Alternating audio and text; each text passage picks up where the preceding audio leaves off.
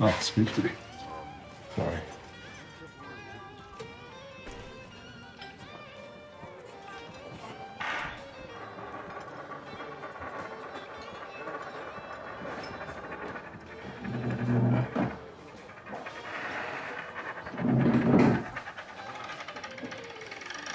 I knew you'd stop here before leaving town. I'm getting predictable. Later than I thought, though.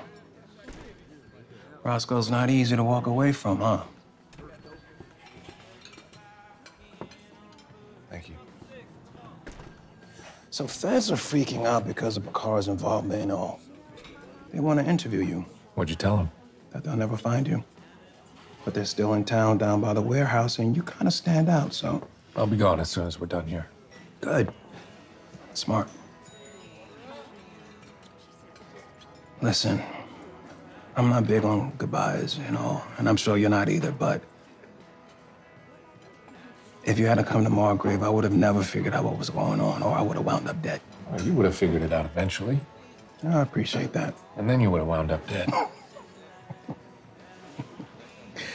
You may be an animal, but deep down, you're all right. You may be an uptight pain in the ass, but you're all right, too. And a hell of a cop. Not for long. I'm done with police work. Boston? Mm-hmm. Gonna stay here for a few weeks, help Roscoe get things in order, and then I'm going home. Time to stop spinning. Stop running away, you know. Sharon would want me to live a life. And not live it alone. Yeah. I think I'm ready to take care of someone again. Besides, I couldn't leave Jack in the shelter. Jack?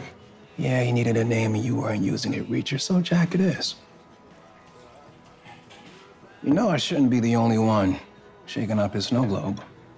There are more people out there like Roscoe and I than you think. You should try letting them in sometime. Noted.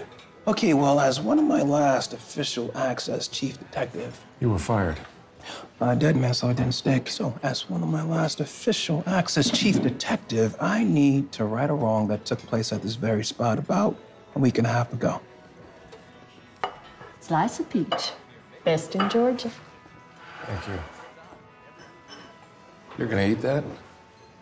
It's got sugar and fat, you know? Shut up, eat your damn pie.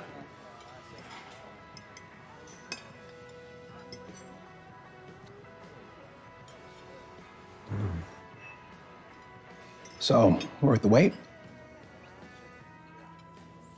I've had better.